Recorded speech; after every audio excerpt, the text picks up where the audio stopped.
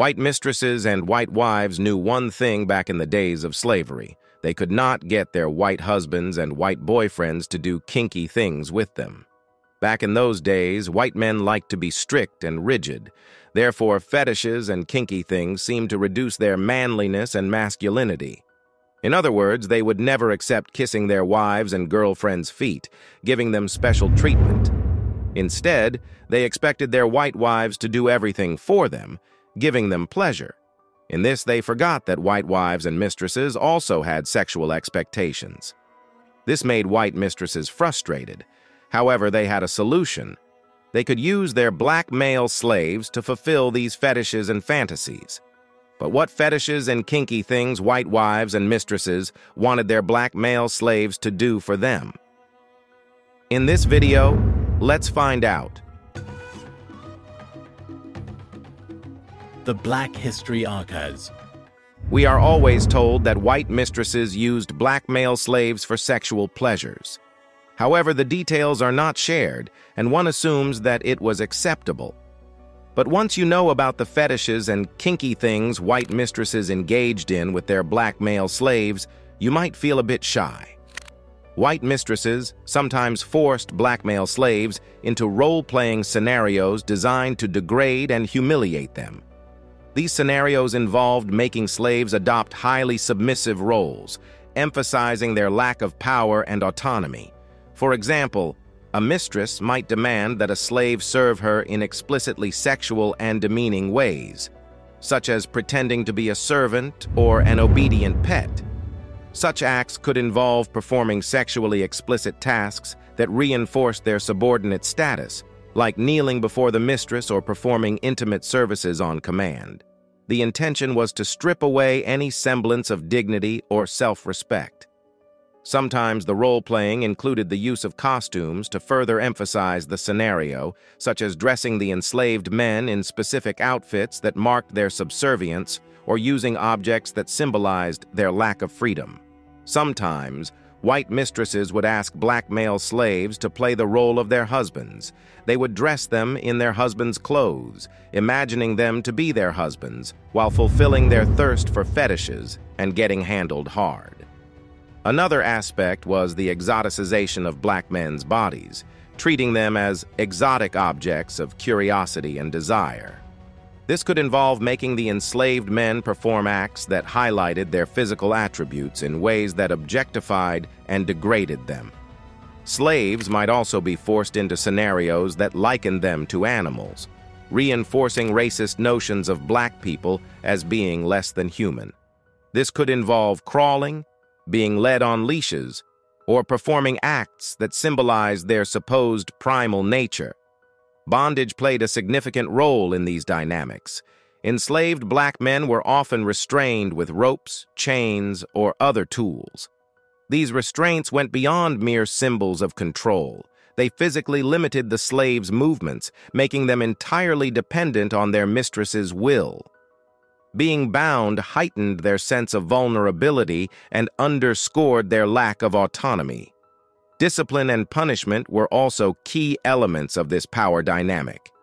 Mistresses used whipping, spanking, and other forms of physical punishment to assert their dominance and control.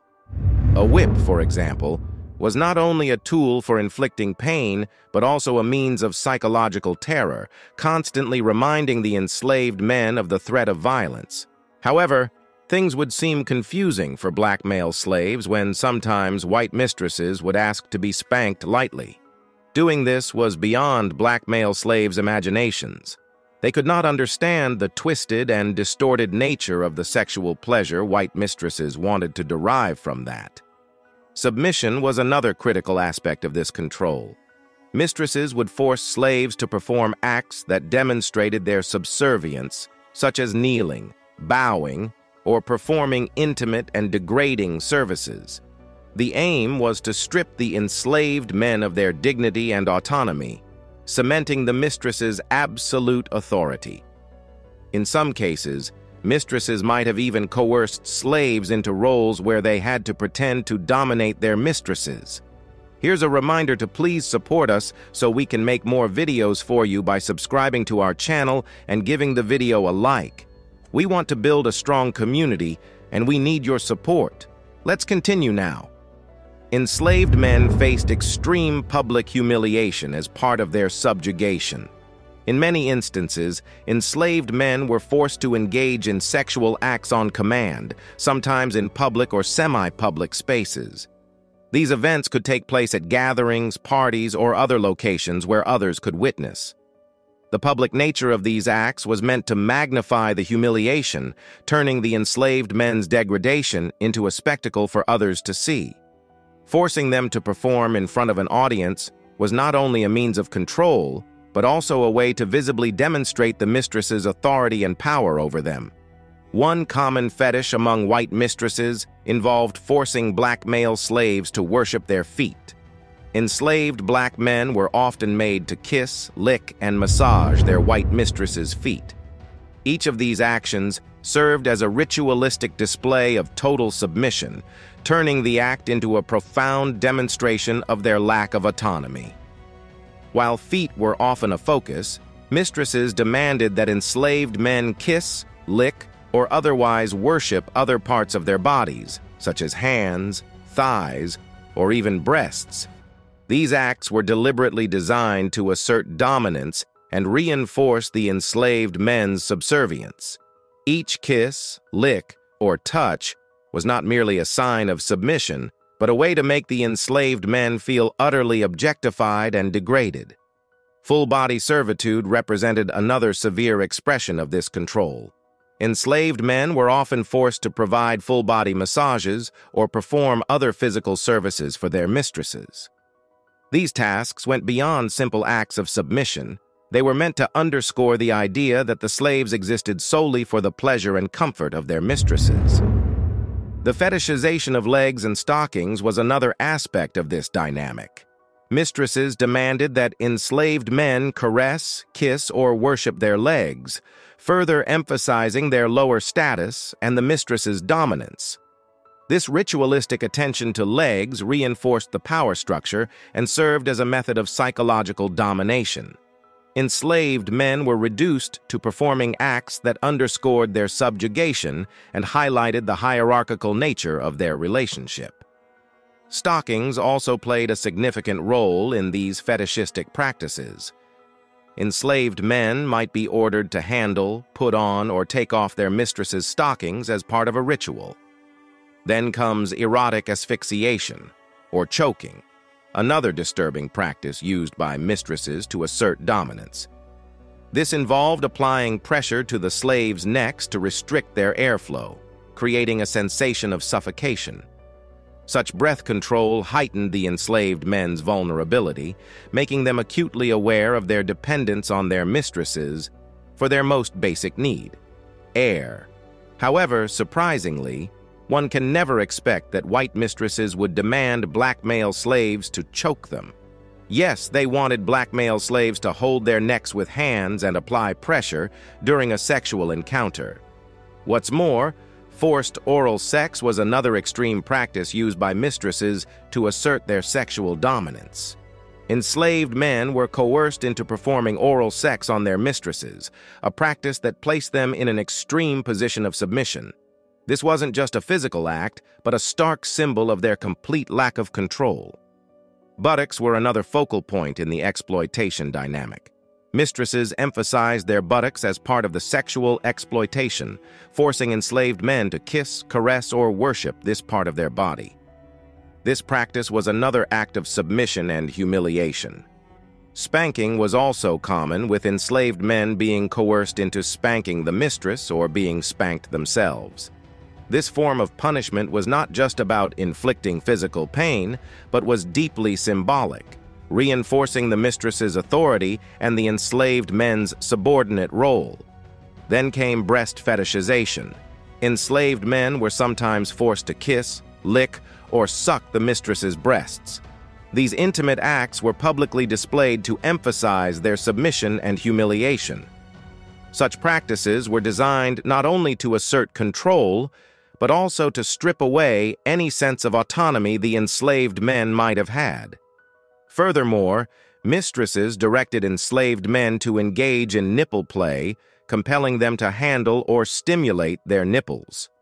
This act further demonstrated the mistress's authority, reducing the enslaved men to mere instruments of her pleasure and reinforcing the power imbalance. The fetishization of hair and grooming was another method used to assert control. Enslaved men could be forced to touch, caress, or kiss the mistress's hair, an act meant to elevate her status while highlighting their own subordination. Genital and forced sexual acts were central to the sexual exploitation of enslaved men. They were coerced into performing oral sex on their white mistresses, a deeply degrading act that underscored their total lack of control. This forced oral sex was a clear demonstration of the mistress's dominance, turning the enslaved man into an object of sexual gratification. Forced intercourse further emphasized this control, showing how the mistress could dominate the enslaved man's body and degrade his sense of self and autonomy. The fetishization of hands and manual labor was also prominent. Enslaved men were forced to kiss or lick the mistress's hands, a practice that highlighted their submission and reverence. Additionally, they could be forced to use their hands to sexually stimulate the mistress, reinforcing the power imbalance and their role as objects of pleasure. Facial features were also subjected to exploitation. Face-sitting, where the mistress would sit on the enslaved black man's face to force him to perform oral sex, was a particularly humiliating practice. This act starkly illustrated the mistress's dominance and the enslaved man's complete subjugation. Facial worship, which involved kissing or caressing the mistress's face, further enforced submission and highlighted the power dynamics at play. These practices demonstrated the depth of control exerted by the mistress and the profound degradation experienced by the enslaved men. Isn't it true that the origin of fetishes and kinky things is the sexual tension between white women slave owners and their black male slaves? What do you think about these distorted sexual encounters between white women and black male slaves? In the comment section right below, share your thoughts on whether this is happening to this day, with one difference being consensual. Share your experience on this. Would you like us to make more videos? If yes, please support us by subscribing to the Black History Archives and clicking the bell icon. You can check out more videos on our channel too.